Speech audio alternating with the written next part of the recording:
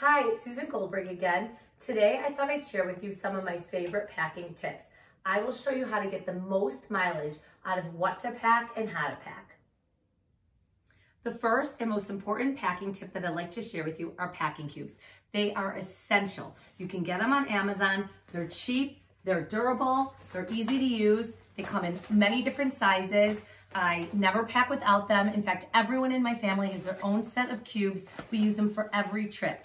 I take one cube, I take, let's say, my workout clothes. I put all of my sports bras and my shorts, my tank tops in one cube. I zip it up and everything that I need for my workouts are in one cube. I do that with all of my clothes for each cube. Then I put them in my suitcase, and when I get to my destination, I take each cube out, I unzip it, I put them right into the dresser. That way my clothes don't have to touch the dresser, and I'm done. And then at the end of my trip, I zip them up and I put them in my suitcase. They also are great tools for all of your dirty clothes at the end of your trip.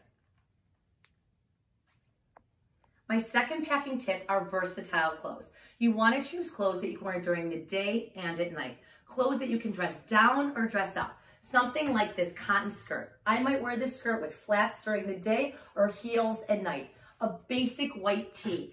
I could wear this t-shirt 3 different times with 3 different outfits on my trip. You want to choose clothes that you can mix and match and wear over and over. I also love to take a jean jacket or a leather jacket that I can wear again during the day or at night. And my other secret with this is I always wear the jacket on the plane so it saves up the space in my suitcase.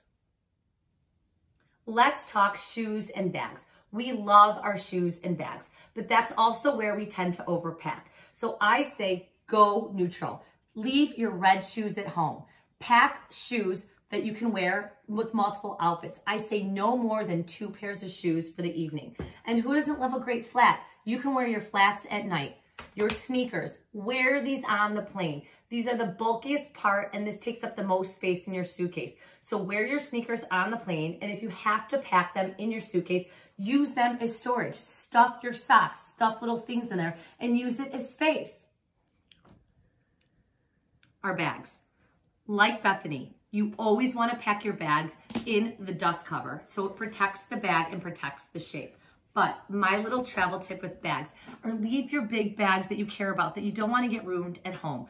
I always like to take bags that are easy to fold, bags that won't get ruined in the suitcase, that you can fold them, roll them, stuff them in, put them in a pocket, bags that are not going to get ruined.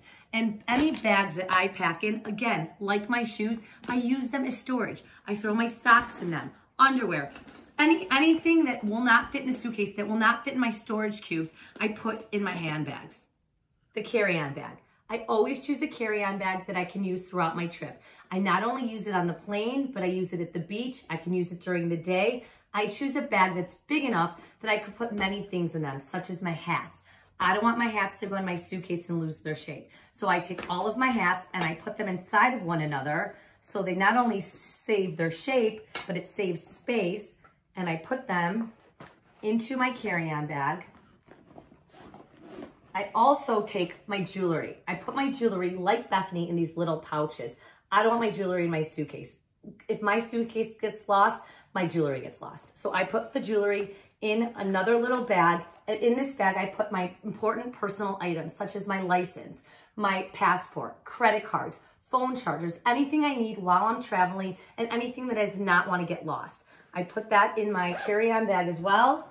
And the last little thing I take with me is a shawl. I take something that's lightweight, cute, that I can use on the plane if I get cold, but that I can also use on my trip in the evening.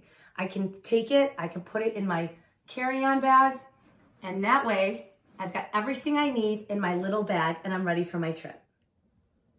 And my final travel tip is the blowout. If you're going on a short weekend trip, I say get your hair blown out. You can leave your hair products at home. It'll save space in your suitcase. You have more time to explore on your trip, and you'll look fabulous while you're gone.